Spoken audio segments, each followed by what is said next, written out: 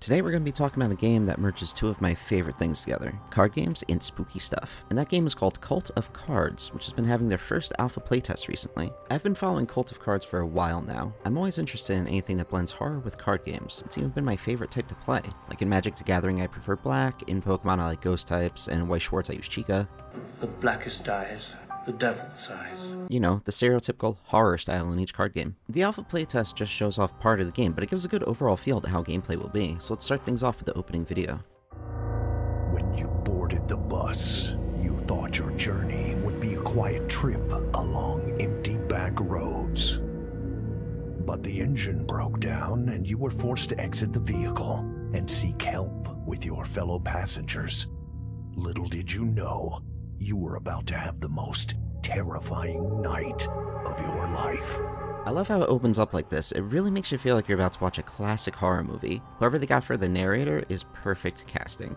So the story starts off with a group of people on an overnight bus ride, which breaks down, in perfect horror movie fashion, right next to a group of cultists who want to summon an evil demon. You may ask yourself, how can they get out of this? How can they fight off cultists and monsters? Well, that's easy. Card games! It's time to do.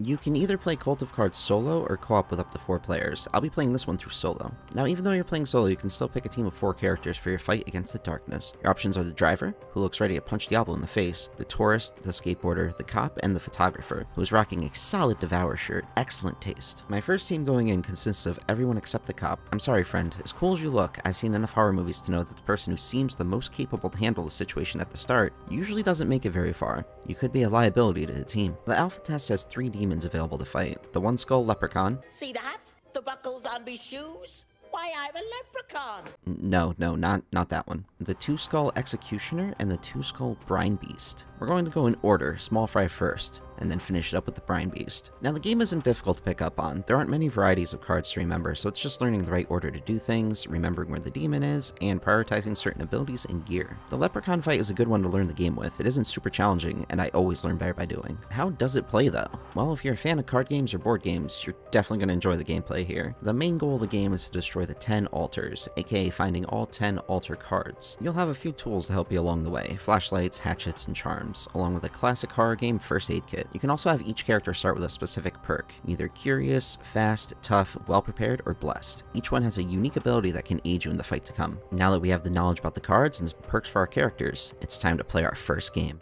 Looks like things are about to get weird. The game starts the first time off by dealing out a card to each of the 5 locations: the farmhouse, cornfield, barn, toolshed, or well. Don't you dare. The cards are dealt face down, so you don't know what they are, and scattered throughout the deck are cultist cards, which if you reveal one, then your character gets knocked out. Can somebody help me? I'm down. One of these cards can also be the main baddie you're fighting. Each of them has a unique ability. In this case, Leprechaun's is when he's encountered. If the investigator collected a charm this turn, Leprechaun has no effect. Ha! Well, that's a weakness for him then. This'll be easy. I won't let some stupid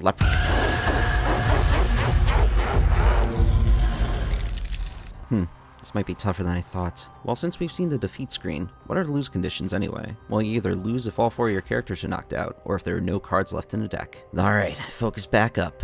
Turn 1. Looks like we took a wrong turn somewhere.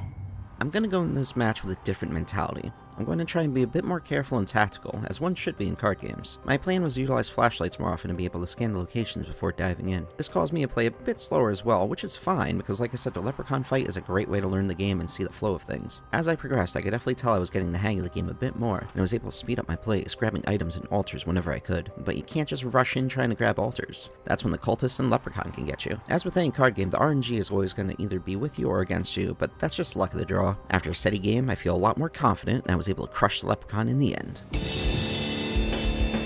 Let's move on to the 2 skull ranked executioner. This one's ability is after every round the top card of the deck is revealed. If the executioner or a hatchet is revealed, a random character gets attacked. A bit tougher than the leprechaun fight, but the executioner is not able to stand up to my professional level card game abilities, and fell fairly quickly. A picture-perfect finish. It's finally time for the boss of the alpha, another 2 skull rank, but this one's going to be a bit tougher. the Brine Beast. His ability is before every round he discards top card of the deck. That's going to make these games go even quicker, and not in a good way. We've already defeated Leprechaun and the Executioner though. I'm confident we will be able to crush the Brine Beast. 1 minute, 37 seconds later. Guess this is what defeat looks like.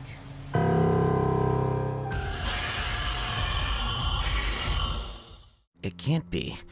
Have I hit a wall in this game? Can I not defeat the simple last boss of an alpha playtest? I don't think I can. I can't get enough shrines destroyed before the game ends. He's relentless. I think I'm just gonna have to quit. Wait, who the hell am I kidding? I'm Jack Shippo. No enemy in gaming can defeat me. There has to be a way to win. There's always a way to win. With renewed vigor, I go into the last fight. A do-or-die situation. This calls for my last-minute strategy, a plan I call the hashtagged Blessed Strat. All 4 characters going with Blessed. The plan is to bless flashlights and hatchets so I can clear multiple cards at once. Here we go, our last battle. Damn, a hatchet off the top at the start, I really needed that.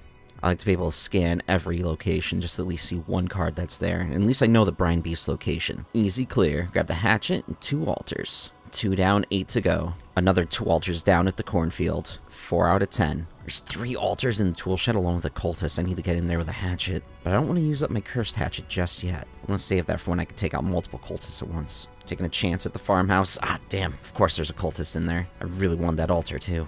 Use up the charmed axe, but it's worth it. Didn't know if that last card would have been a cultist or not. So that's 3 more altars in one go. Just 3 more to go. We're gonna do this. Alright, only 5 cards left in the deck. Running a bit low on time here. Ooh, perfect combination. Altar and hatchet in the farmhouse. Let's go. Need to grab that. Ooh, and an altar and a charm in the cornfield too. Ooh, I'm like, now this looks... I just need 1 more altar. Just one last one. This is it. The last chance I have. If I find a shrine in the barn, then I win. If I don't, the chances of victory are slim to none.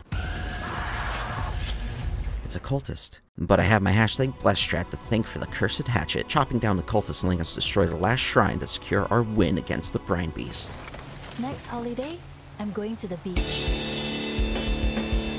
I have to admit, I had a lot of fun with this game. The last round was a truly intense moment for me. The alpha has gotten me excited for Cult of Cards, so if you enjoyed this video, go wishlist them on Steam and join into one of the various alpha playtests they've been doing. I know I will be. And no, this is not a sponsored video from the makers of the game. I just really enjoy it, and they've also been some extremely friendly people. But if they ever did want to sponsor me, well, I think that would make me hashtag blessed.